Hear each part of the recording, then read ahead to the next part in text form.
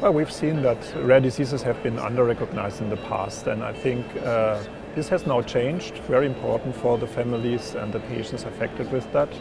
The reason was everybody was sitting isolated in his unknown or rarely described disease, and now by aligning that with stakeholders, with politics, with lay organizations, we will offer better diagnostics for them, and by that offer them information on their diseases and work on providing therapy, which is the ultimate goal there.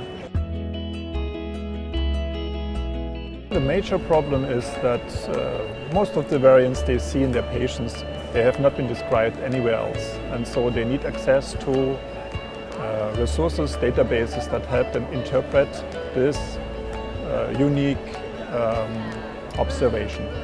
So to offer them curated and solid information is one of the major contributions we can make now to make their life easier, because every misclassification leads to a wrong assumption on pathophysiology, on phenotypes of diseases. Centogene is offering rare disease testing since more than 10 years right now, and with the information from our outcomes of the genetic testings, we have worked on a database that contains the phenotype description, the genotypes, and by that giving evidence for a link for the classification. With our collaboration, I think we can gain a new level of confidence in this integration, because the amount of validation steps will be reduced for researchers, because the information is more trustable. Moreover, the accessibility and the ease of use now in combination with the two companies will greatly improve the speed of experimental outcomes.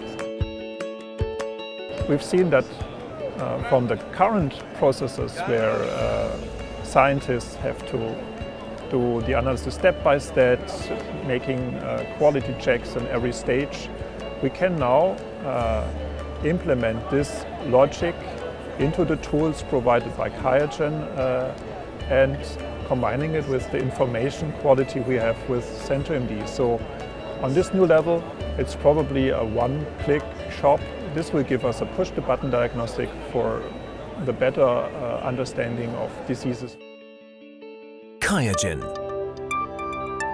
Sample to insight.